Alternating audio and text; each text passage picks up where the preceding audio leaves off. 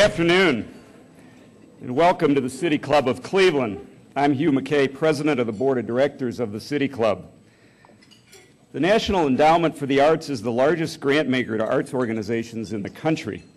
By its charter, the NEA chairperson shall ensure that artistic excellence and artistic merit are the criteria by which applications are judged. Since its creation in 1965, the NEA has been a lightning rod for controversy and political debate. Its assessments of what is art and what is worthy of funding have been hotly debated and often politicized. And at various times there's been controversy over efforts to reduce or eliminate funding to the NEA itself. The country's current economic crisis and budget-cutting pressures have not made life any easier for the NEA, nor has political climate made its decisions any less controversial. Today's speaker, Rocco Landesman, chair of the National Endowment for the Arts, does not shrink from controversy or criticism, and he is not one to mince words in his zealous fight to make sure that the arts have a place at the table of national priorities. He has termed governmental support to the arts, quote, pitiful, unquote, and he has called himself a hawk on the need for greater spending and investing in the arts, while at the same time he has questioned sacred cows within the arts community itself. An energetic spokesman for the cause, Mr. Landesman has carried out a national tour he calls Art Works to highlight the arts' crucial role in the nation's culture. He has decried the lack of arts education in the schools and the reflexive cutting of arts programs from school budgets. Mr. Landesman preaches that the arts are key to not only the spirit, but the economic development of communities, and that the arts and artists are, quote, placemakers, unquote, that make a community special. Certainly Cleveland, and many of you here today, stand as a compelling testimonial to the wisdom of his view. Mr. Landesman was born and raised in St. Louis, Missouri. He pursued his undergraduate education at Colby College and the University of Wisconsin and earned a doctorate in dramatic literature at the Yale School of Drama. In 1977, he left his professorship at Yale to start a private investment fund, which he ran until his appointment as president of a company that owns and operates 5 Broadway theaters.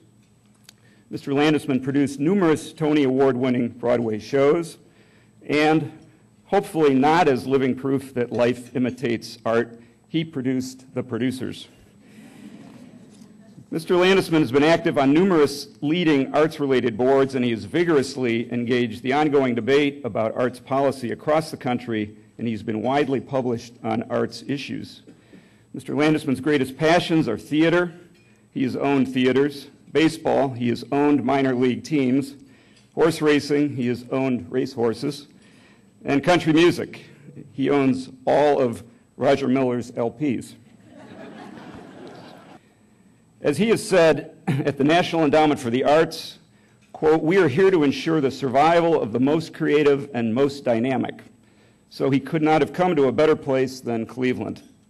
And as one leader in the arts world said of him, quote, Rocco speaks his mind, he does not defer his opinions. So he could not have come to a better place than the City Club of Cleveland. Please welcome Rocco Landesman.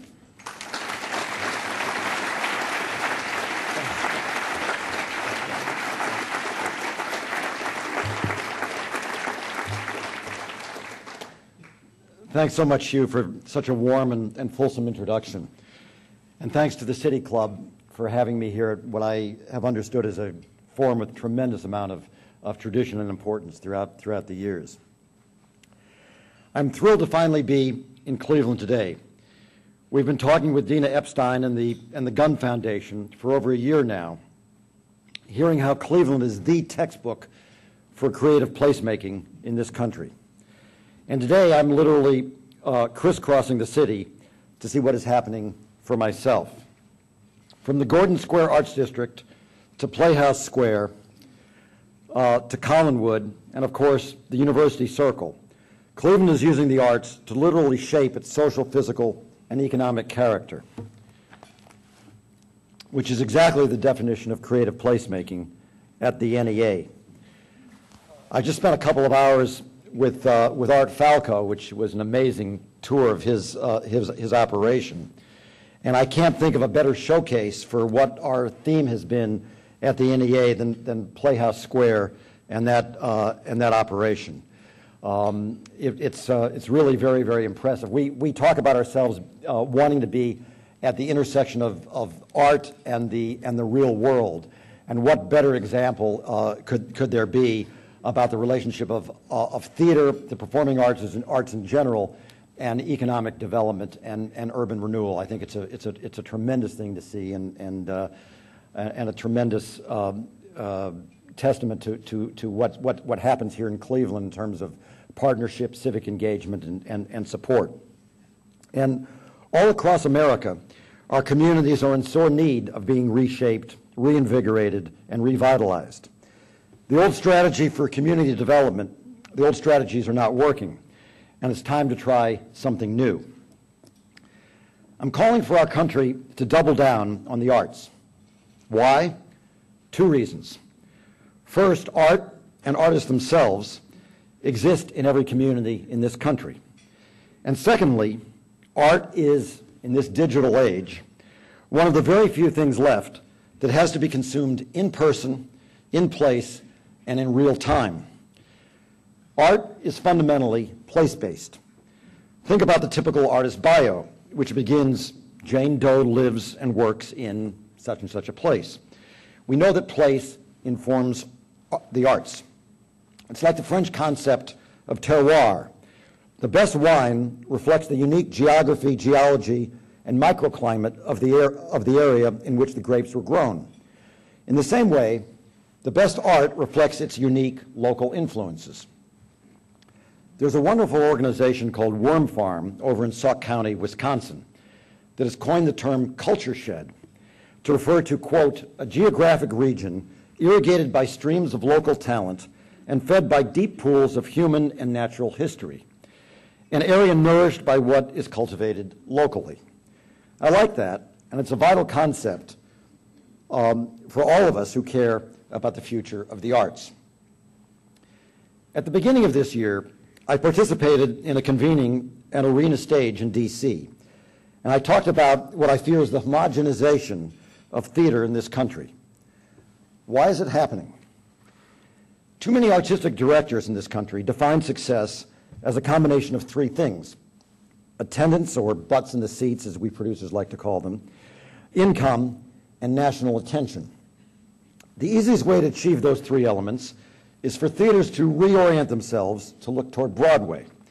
If a theater is producing a show that has been on or is headed to Broadway, they can count on robust ticket sales, some sort of commercial subsidy for producing the show, and perhaps a review in the New York Times. But what is the result of defining success that way? Too many resident theaters across the country whose seasons are interchangeable.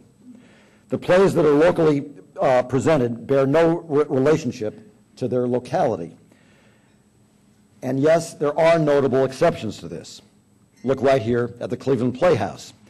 This year's season mixes Bertolt Brecht, August Wilson, and Sarah Rule with musicals and Shakespeare in its lab space. That is a venturesome season, and it is a season that was constructed in response to a specific set of audiences and artists. And I don't think there could be a better example than what we just saw this morning at the Cleveland Public Theater. Raymond Bobkin has an amazing operation there. And what was interesting about it struck me right away, that this is not a way station to some other place, to New York City or some commercial production somewhere. It really exists for its community there, for its actors, its artists. It's a destination in itself, not a place on the way to somewhere else. And I think that's very important, particularly as you're dealing with subsidies, a protected environment with which to do your work. I wish I could transplant what is happening in Gordon Square all around the country, because not only are they engaging their own artists and their own artistic ethos, but they are transforming a neighborhood, a community. And that kind of model is what we want to highlight and showcase and bring all across the country to every community that we can. At the NEA, we want to encourage this, so we were calling for two things to happen simultaneously. We need artists to invest in the places where they live, We see that in Gordon Square, and we need those places to invest in their artists. Can this happen? Absolutely. It's happening in Gordon Square, it's happening in Playhouse Square, it's happening all across Cleveland. But can it happen nationally and in every place? Well, I think it can. In fact, the Knight Foundation recently released Gallup's Soul of the Community poll, which reports on the factors that create a sense of attachment between people and place. Gallup looked at 26 Knight communities, including Akron, Ohio, where Knight has an ongoing investment, and reported on their top findings. What were the top three that people cited as making them love a place? Not jobs, not the economy, not schools. Of course, all three are important factors in choosing a place to live. All are very important anyway. But they are not what makes someone love to live in a place. The three drivers of attachment, the three things that make someone love their community, are social offerings, openness, and aesthetics. In other words, the arts. And besides a sense of attachment, if we turn to the work of researchers at the University of Pennsylvania, we find some other key things that come along with a robust arts community. Mark Stern and his colleagues have done longitudinal research on Philadelphia and Baltimore and discovered that the arts bring with them three primary benefits to communities. One, the arts are a force for social cohesion and civic engagement.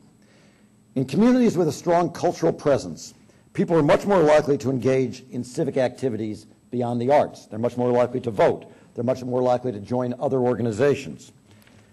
Community participation increases measurably, and the result is more stable neighborhoods. Two, the arts make a major difference in child welfare. Income groups with high cultural participation were more than twice as likely to have low truancy and juvenile delinquency rates. And three, art is a poverty fighter. Artists form clusters. Cultural institutions spring up near them. People gravitate there. Businesses follow people. Businesses hire, and a vigorous local economy is born. Just look at Gordon Square or the Creative Workforce Fellows. This is some pretty powerful stuff. Art creates community attachment, it increases civic engagement and child welfare, and it fights poverty while driving local economies.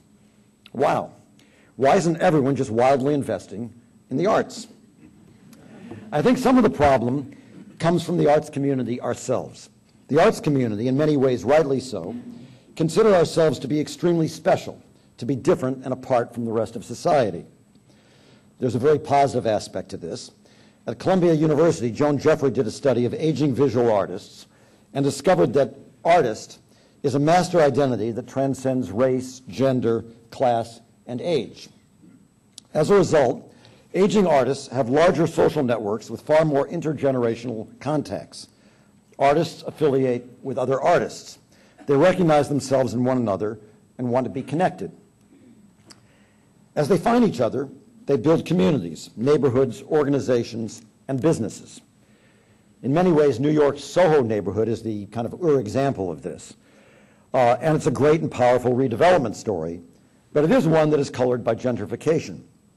Why? Because the flip side of artists feeling special and apart is that they often do not see themselves as having anything in common with the other citizens who live in a city or town. Take the issue of artist housing. Many artists talk about artist live workspace as a right that comes with the specialness of the artist. But I don't need to build housing for Stephen Sondheim or Tony Kushner, thank you. Both are pretty special, but I believe that we need to build housing, artist housing, because artists are often a low-income sector of the workforce and receive a majority of their income as independent contractors. Quote, they're often poor people. They need subsidized housing alongside other low-income, temporary, and self-employed workers. But we do not affiliate with other low-income citizens because we too often see ourselves as separate and apart. As one colleague put it, artists are like, yeah, I may be poor, but I'm not poor like you. But that is not happening here. The creative community in Cleveland embodies the notion of artist-citizen. I've been seeing this all day long, and I think I'm going to continue to this afternoon, which is exactly the impulse that led me to begin changing how we talk about investing in the arts. Too often, we talk about what the arts need. We need more money, always, and certainly. We need larger audiences, et cetera, et cetera. Instead, we should take credit for what the artists are steadily contributing to society, what we do for people, for communities of every size, and even for the American economy. To put it another way, we will make more progress, we will marshal more resources for the arts if we stop asking what you can do for the arts and instead ask what the arts do for you. Historically, unemployment in this country was solved by having people move to where jobs were. People always would move to a town where there was more job availability. Today, that's not an option. People are stuck in their homes. They're underwater in their mortgages. They can't move. Instead, we need a strategy that will allow citizens to prosper in place, a strategy that involves a net increase in new activity. And that net increase can only come from two things: increased consumption and innovation. The arts provide both. There's a constant flow of new performances, new exhibitions, new works of art for Americans to consume and enjoy. And the arts drive creativity and innovation. The arts are key to building strong, vibrant, and sustainable communities.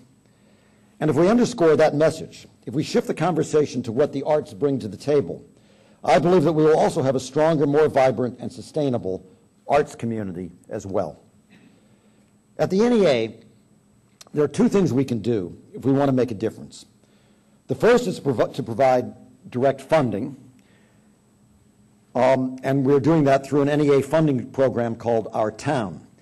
The second is to be a catalyst and spark a national movement, which I believe we are doing through a national initiative that was just announced last week called Art Place. Let me talk a little about both of them, and let's start with Our Town.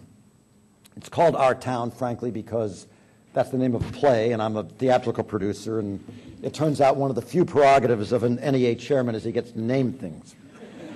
But it's also called Our Town to highlight the place-based aspect of the arts, about which I keep talking. Let me walk you through two examples of the projects we are funding through Our Town that showcases this notion of creative placemaking. In fact, let's take the two projects that were funded in Ohio, both of which I've had a chance to see over the past few days during my visit. The first is in Hamilton, Ohio, about 4.5 hours south of here. ArtSpace Projects is a national organization that builds affordable live workspace for artists, and in doing so, also creates arts districts at the center of communities. In Hamilton, ArtSpace is converting 2 vacant 4-story historic buildings into 36 units of affordable live-work facility for artists and their families. The ArtSpace Hamilton Lofts will also provide 3,000 square feet of storefront retail space and create a new exterior walkway and pedestrian plaza that will revitalize the downtown and begin creating new foot traffic for what has become an empty and neglected neighborhood. I mean, you could see this start to happen really in front of your eyes as you tour the space. You can envision what it's going to be. And Hamilton is a place with an arts history. They call themselves the city of sculpture. Importantly, this is not a transformation that is taking place in isolation. The hub of activity complements Hamilton's Vision 2020 plan for its downtown, which is aimed at the cultural and economic revitalization of its central business district. During my time in Hamilton, I met with the mayor, city managers, city council members, a state representative, artists, and students, all of whom were deeply committed to both the city and its arts community. The arts were not an add-on or an extra. They were the core activity, one that both contributes to Hamilton's future and one that enjoys robust civic support. That is also the situation I found in Columbus yesterday, and Charlotte Kessler's here somewhere. We are investing in the Greater Columbus Arts Council for a public art program designed to reconnect the city with its waterfront and to engage the city with important issues. In conjunction with Columbus's upcoming bicentennial celebration, public art will transform a 7-block area surrounding the State House and riverfront. Ohio State University is an important partner in this, which is notable because the project does not take place physically on the university's campus. Instead, the arts have become a way for the university and the town to integrate. They actually have a tradition in this in Columbus.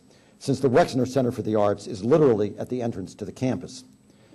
The public art will serve a practical purpose in helping people to rediscover the waterfront, since historically Columbus has ignored its river, literally constructing a wall of buildings between the city and the water. That is what's happened. The public art will give people an excuse to explore the new river walkways that have been constructed. But the public art program is also taking on large civic issues and encouraging the citizens to engage. Public art will be integrated with Columbus's bus system.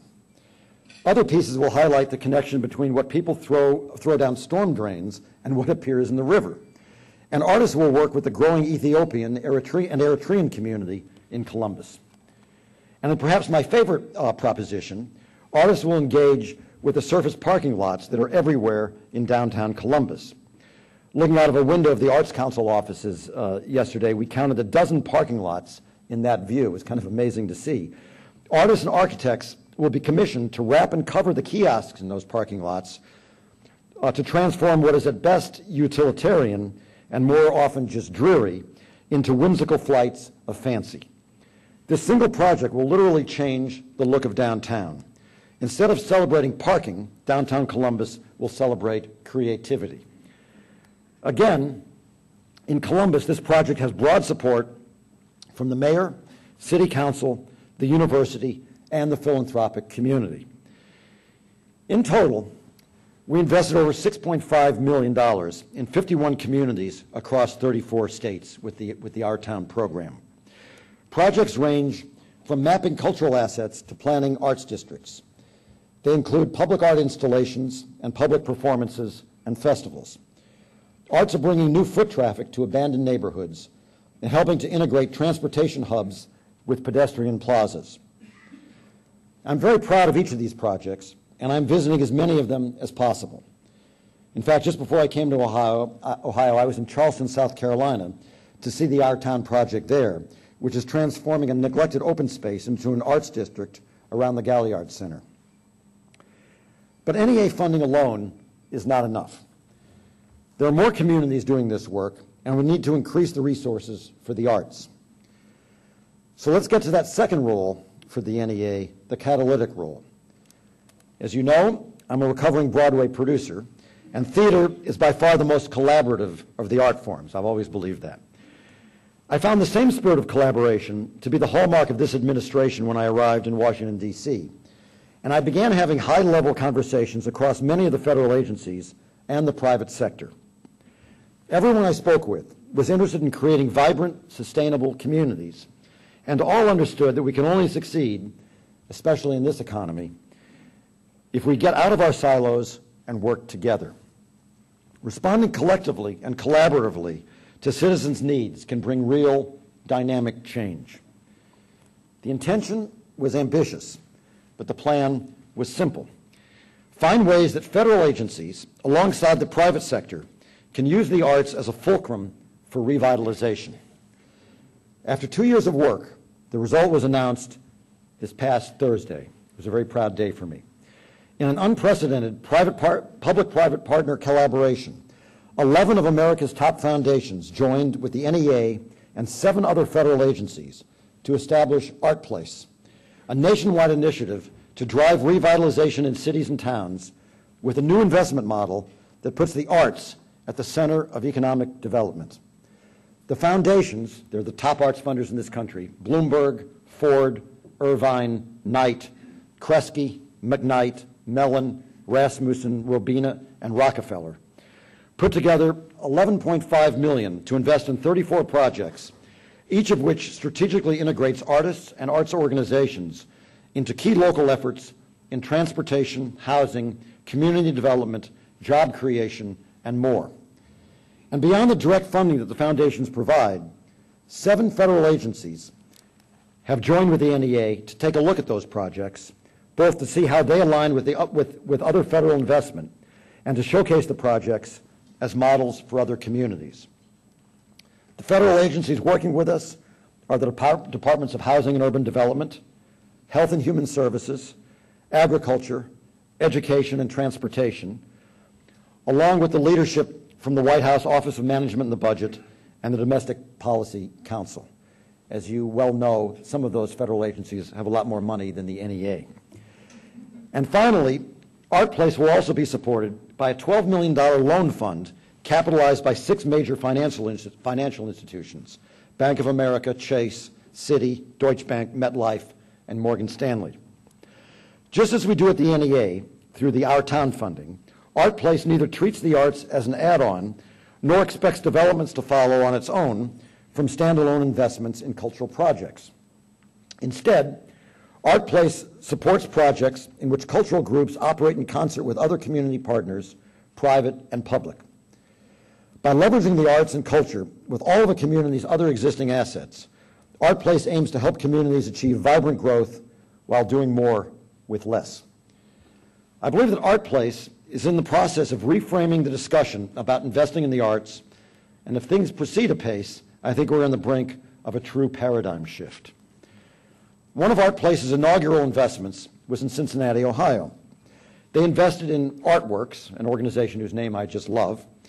Artworks partnered with a nonprofit in Chattanooga, Tennessee, and created Springboard Cincinnati, which provides artists with the entrepreneurial skills they need to be the small businesses that artists actually are. Springboard's inaugural class consisted of graphic designers, furniture fabricators, a restaurateur, jewelry artisans, a modern dance company, and others. Some were established, and others were still in their infancy. They were introduced to attorneys, accountants, real estate professionals, and other entrepreneurs who offered expertise and guidance. Yet again, the broader community came together around the arts, and the arts are helping to change Cincinnati for the better. In this case, transforming the Over-the-Rhine neighborhood from one of Cincinnati's worst neighborhoods to one of its most appealing. Overall, ArtPlace has invested in initiatives to revitalize neighborhoods, stimulate job growth and economic development, create new anchors for communities, increase the appeal of transit corridors, build brand for communities, address urban challenges, connect people and help them tell their stories, provide artists housing and workspace, and foster research in creative placemaking. I've seen a lot of that here in Cleveland today, which is why I want to underscore that concurrent with announcing the first round of grants, ArtPlace also announced the letter of inquiry, letter of inquiry process for anyone interested in being part of the second round of funding. The application process is very straightforward, and all of the information is at artplaceamerica.org. Letters are due by middle of November. I don't think I could be any more forceful than that in recommending an application. As I think you can tell, I'm really excited about the work we are doing, and I'm really excited to share it with you. I could easily go on for the rest of the day, but I'm equally excited to learn from you and to hear how art works here in Cleveland. So let me turn things back over to Hugh so we can get to my favorite portion of these events, the back and forth with you. Thanks so much. Hugh. Very nice.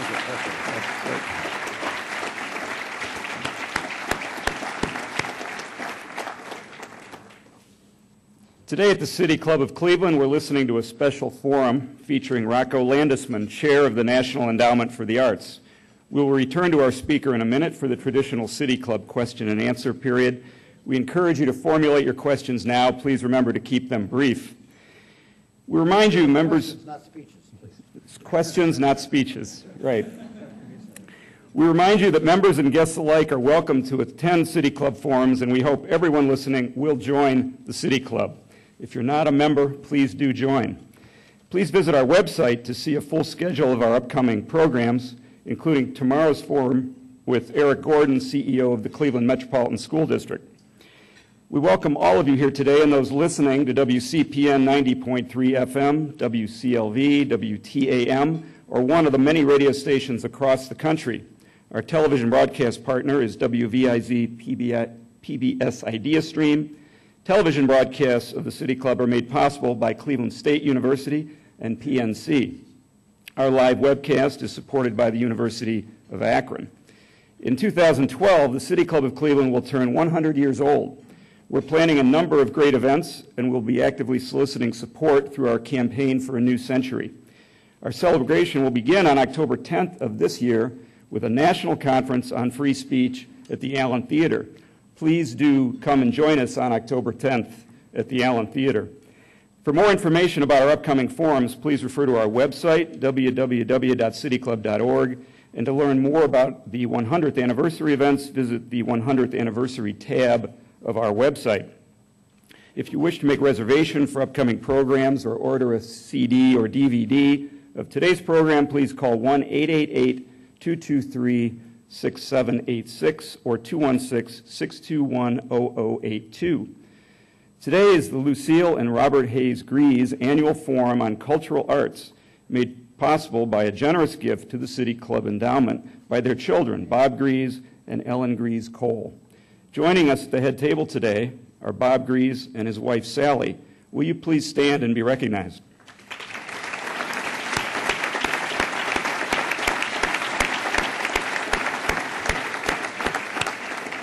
Thank you very much. We're pleased to welcome guests at tables hosted by several cultural institutions. Please refer to the back of your program to see a full list of all of our table hosts. Thank you for joining us today.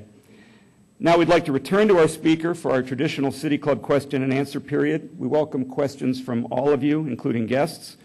Holding the microphones today, we have City Club Program Director Carrie Miller and Assistant Director for the 100th Anniversary, Betsy Wallace. First question, please. Hi, thank you so much for being here. I was wondering why, what your thoughts on why, whether it be Christians objecting to a snippet of video or Jews kiboshing an exhibition of drawings by Palestinian children in Oakland, why do you think it seems that religious zeal tends to be so successful in trumping freedom of speech in our social, political, and even our arts institutions' values? Boy, that's a deep question that I think that's above my pay grade. It's I think there's certainly intolerance is a fundamental issue. I like to think of the arts as a great bridge. It's a way that people can work together and to understand other cultures. It's interesting. I remember there was a meeting that I think Americans for the Arts had in Sun Valley, and a retired general was speaking, General Bivens, and he was saying that traditionally, as a nation, we've had to prepare ourselves to defend ourselves against our most powerful enemy. And nowadays, we have to defend ourselves against our least powerful enemy. It's a completely different paradigm that exists in the world. And against our least powerful enemies, the only real defense is culture and cultural exchange and understanding. And I think the arts play a huge role in that, and I hope are going to be much more a part of international diplomacy and part of our national profile going forward. Dr. Landesman, I am chair of the Department of Theater and Dance at Cleveland State University. Thank you for your leadership. Thank you for the NEA. What I would like to talk or ask you about is, while you have wonderful support for our organizations across the country, I have colleagues like myself all around the country who, even though we have seen extreme growth in our departments, our funding has been cut drastically, especially in the last few years. What practical advice do you have for those of us who are training artists of the future to convince our administrators or perhaps our state governments that the arts are a tangible and a real way of sustaining the community and a vibrant way of adding to the local economies? I think it's a battle that's fought in every community every day. I mean, one of the things that we've done at the NEA is to shift the discussion slightly to show how arts are not only valuable in their own right, and of course they are, and the discussion has to always start there. You can't be apologetic for what the arts do on a human, person-to-person level. But we've tried to make the case, as I was talking about earlier, that the arts are an important part of the real world as we know it. They're a part of economic development. They're real jobs. That they have a real role to play in the larger society as we know it. That arts jobs are real jobs, and that arts can be a tremendous catalyst for economic activity, for social cohesion, for all those things that I've been talking about. I think if I went to Congress or to the administration or to the private sector, and I said, the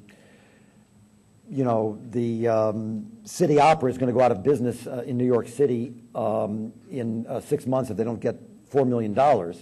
I think the response is going to be, well, that's a shame. We love the opera, but we have higher priorities on our plate right now than that. But if I make the case that the arts are a part of economic recovery and urban renewal and neighborhood revitalization, then I think it's a completely different narrative, and I think we have a completely different hearing. And I think the relation to the community in which you are, your immediate community or the larger city, is more and more important, is the best way I would answer that. Dr. Landesman, thank you for joining us. This side. Other way. Where are you? There you are, way down there. Okay. Hello, thank Hi. you. Cheryl Hoffman. Thanks for having me. Hello. Okay.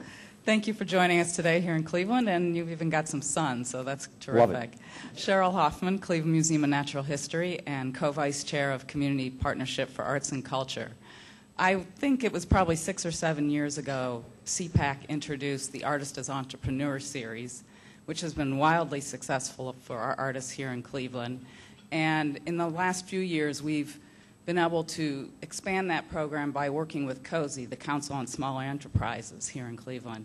And I'm wondering, how do you see educating other chambers of commerce and merchants organizations in the importance of training and educating artists, and what role will the NEH have in educating chambers of commerce? I wish we could bring them here.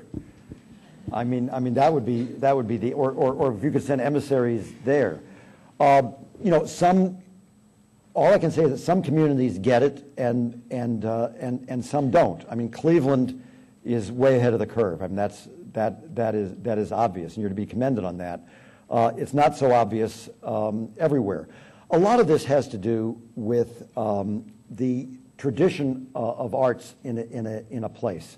If it's brand new, or if there's a long history of it. Cleveland has a long history. That makes it really part of the DNA in people who live here. It's not true. It's not true everywhere. There's some cities in Florida I could mention, but I won't. Mr. Landesman, Bob Grace. Where are we? Oh. Oh, there, right here. Hey, Bob. Yes, I think the programs you talked about in your speech are very exciting. But my biggest concern with the future of the arts is how do we attract the younger generation? We've talked about this for a decade at least, but I don't see many great results coming from it. And the younger generation have different communications, different attention spans. They're brought up totally different than the people you see in the audiences today. And if we don't find a way to attract them to the arts, I'm wondering who's going to be in the audiences in another decade or two.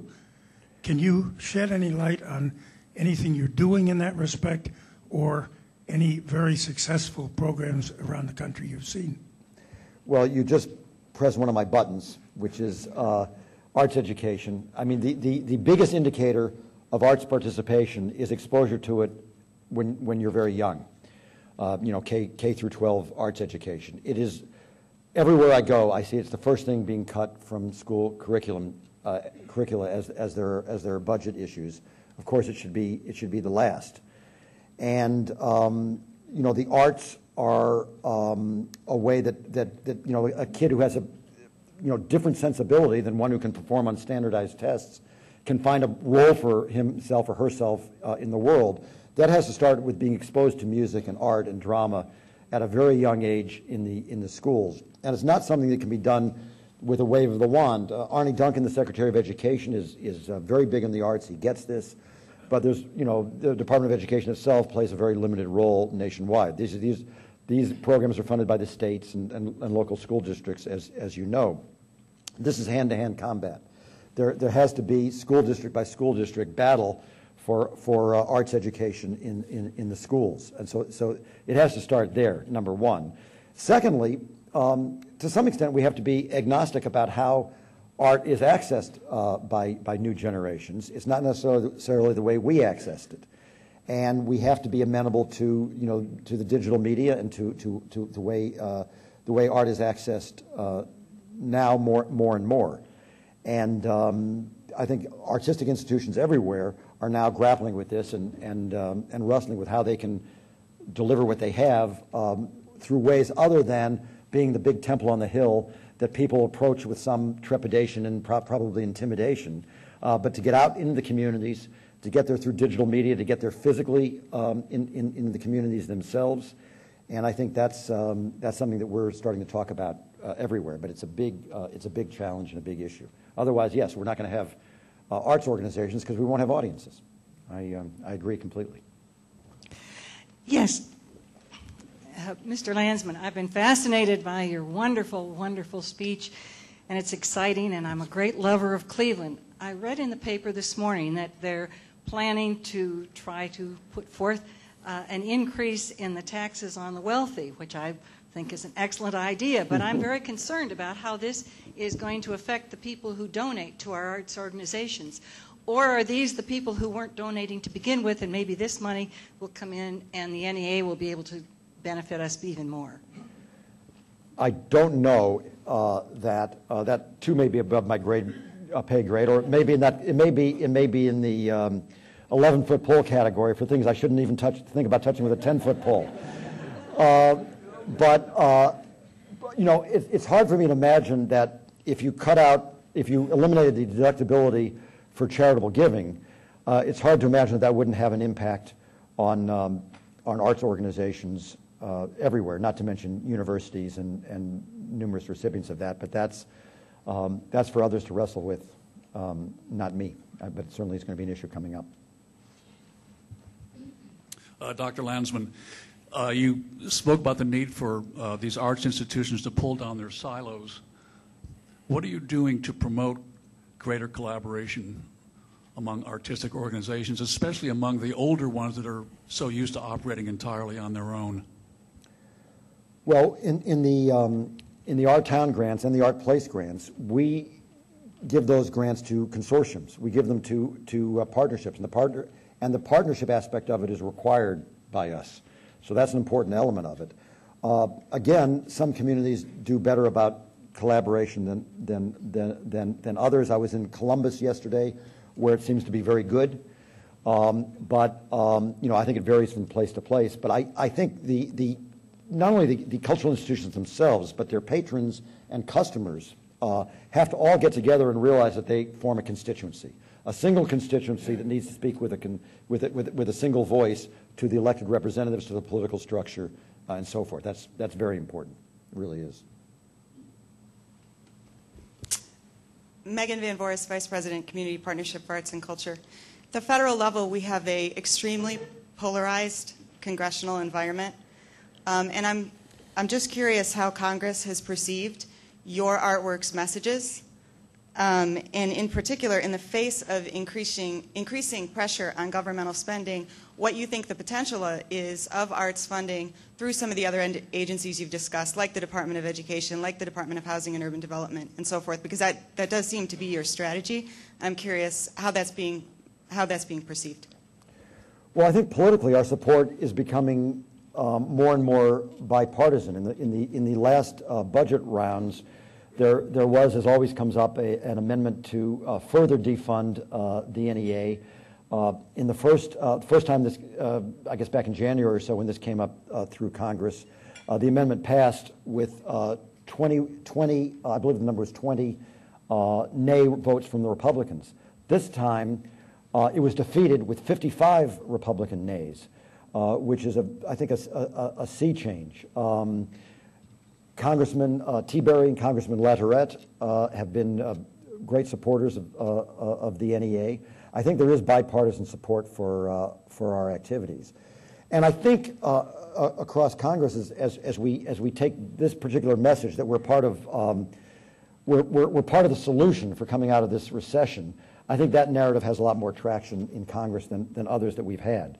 As far as the other federal agencies are concerned, we are, I think, making real progress there. One of my proudest days was a few months ago when a press release was issued jointly by the NEA and HUD. And just to see a piece of stationery with our logos at the top, and it said, Chairman of the National Endowment for the Arts, Rocco Landesman, and Secretary of Housing and Urban Development, Sean Donovan, today jointly announced it was a $100 million NOFA to which arts organizations were encouraged to apply.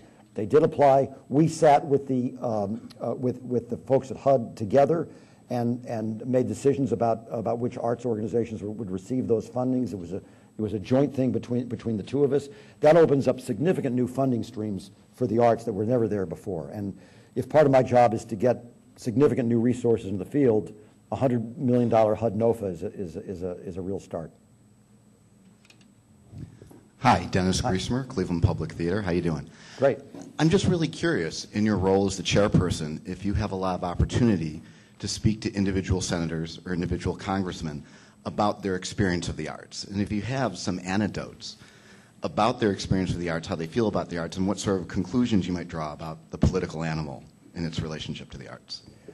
Well, some states and some senators, again, have a much longer tradition for this. Rhode Island Senator Claiborne Pell was really one of the founders of the NEA, and his successors, Senator Whitehouse and Senator Reid, are passionate supporters of the arts. They're great about it. And I spent a whole day with Senator Whitehouse in Providence not long ago. But wherever I go, Senator McCaskill from my home state of Missouri is ex officio member of our council. Wherever I can connect to the senators or the congressmen to spend time in their district, I do. And my experience is that when you engage them personally and when they see in their own states and their own districts what the arts can do, they become allies. But that's a constant part of the job, no question. Okay. Can you hear me? Okay. Sure. My name is Vicki Boatwright. I'm an artist who is one of those people you said thinks she's special. You are. And I appreciate you saying that I am. I'm also not from Cleveland. I'm from a city 60 miles south of here. I'm from Canton, Ohio, which is the Football Hall of Fame. I'm a football fan, too. Yeah, and we actually have no football team in Canton, and yet it is the football city of America.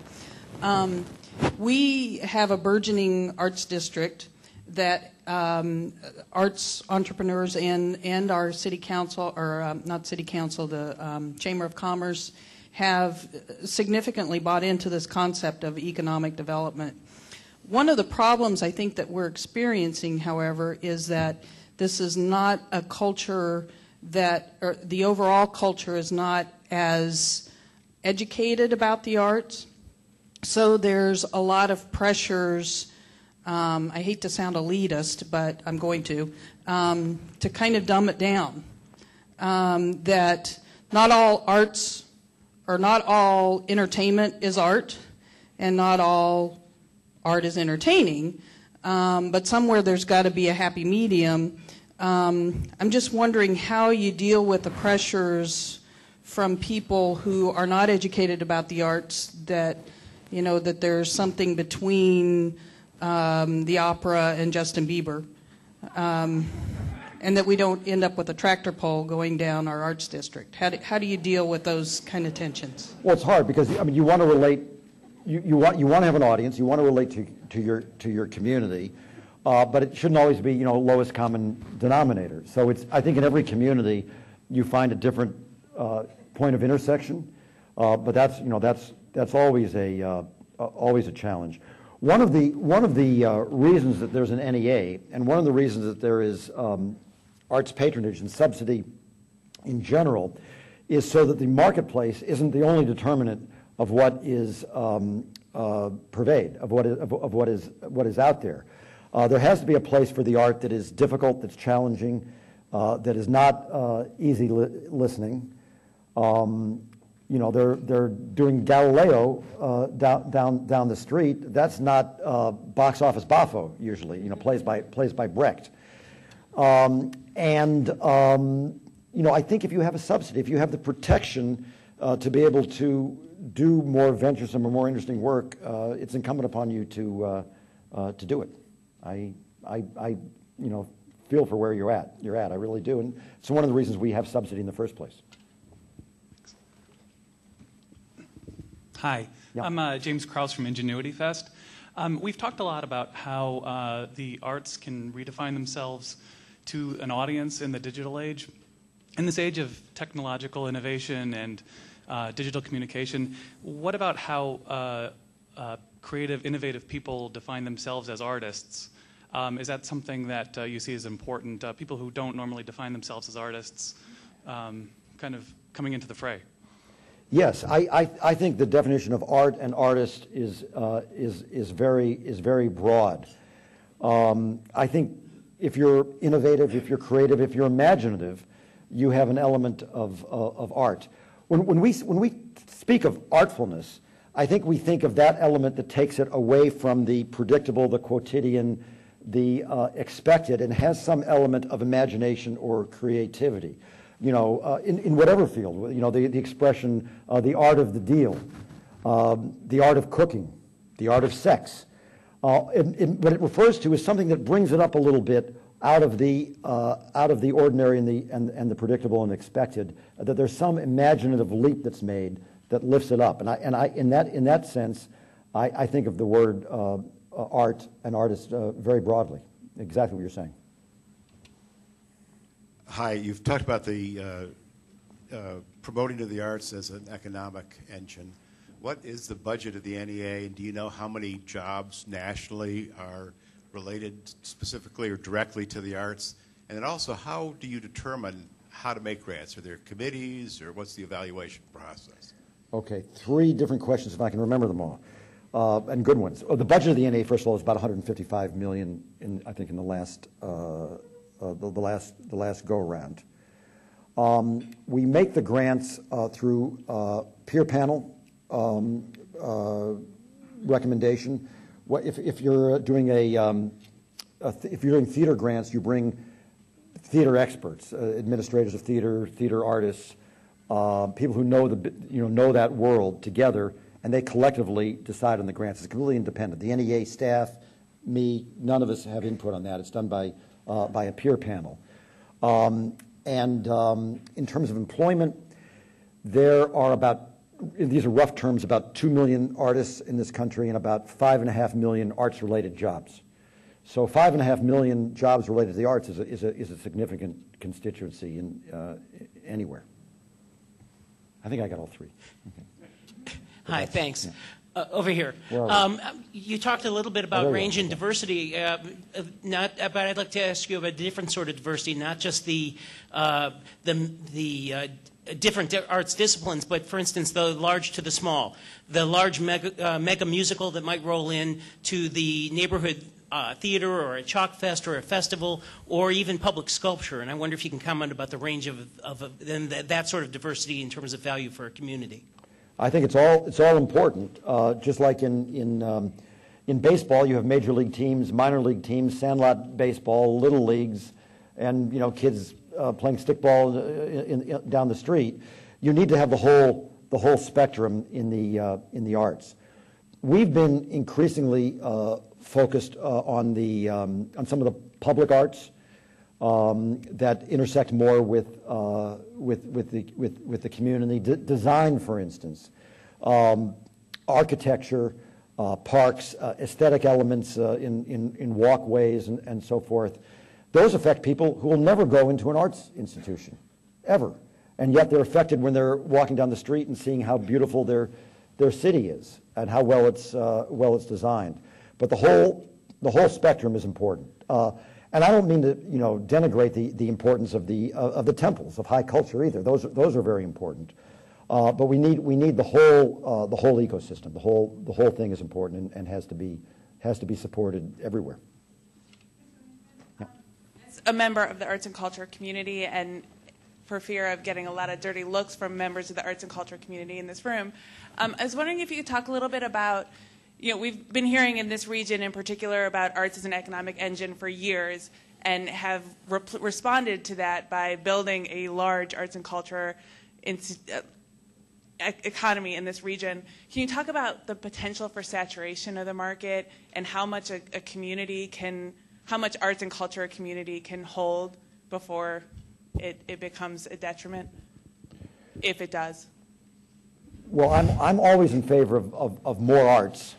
More arts programming, more everything, to the extent it can be supported.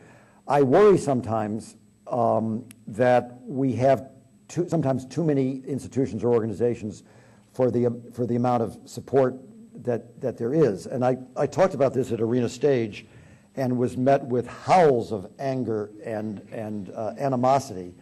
And my feeling was, well, we should at least have the discussion. This is a reality. We do a lot of research at the NEA, and we found that in the performing arts, certainly, but also museums, participation has been declining, notably over the last 15 years or so. And while at the same time, the number of arts organizations has been proliferating exponentially. Well, at some point, there's a disconnect. You can't keep having less attendance and more theaters, for instance. So we at least have to have a discussion about whether there, from the funder's perspective, about whether there should be a somewhat selective approach toward funding. And as as I've often said, this is not to fund the most successful. This is not survival of the fittest, or to fund only the biggest or the most successful. It's to fund the most interesting, the most compelling, the most venturesome, but maybe not everyone.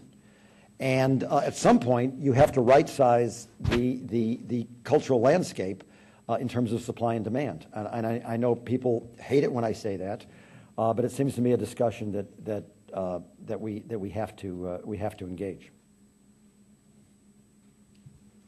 Greg Peckham, Cleveland Public Art. Thanks for being here. One of the programs, and you started to allude to it, that the NEA has funded for over 20 years is the Mayor's Institute on Civic Design. In our history in Cleveland, not any of our mayors in the time that program has existed has participated. I wonder if you could talk a little bit about what the reason that you've been funding that program for so many years, what some of the successes for elected officials have been that have come out of that, and how we can advocate for our elected officials to participate. Well, we've got to get the mayor of Cleveland there. There's no doubt in my mind, and I'm going to extend him a personal invitation.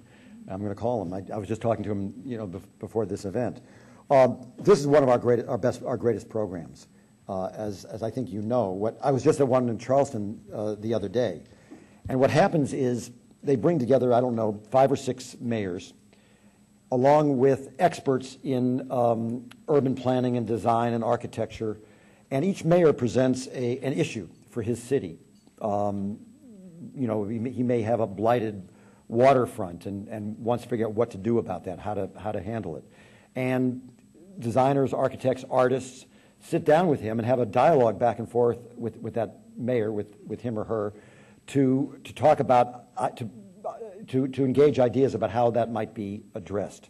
And we've had hundreds and hundreds of mayors go through this program. It's been tremendously successful. And the mayors usually come back with great ideas for what to do in their cities. It's a tremendous program. In fact, when we started doing the Our Town funding, before it was called Our Town, before we had an appropriation from Congress for that, we called it, we did the same thing, but we called it MICD 25, the 25th anniversary of the Mayor's Institute on City Design, was what that was called, and it's a tremendously important program, and I encourage everybody to embrace it.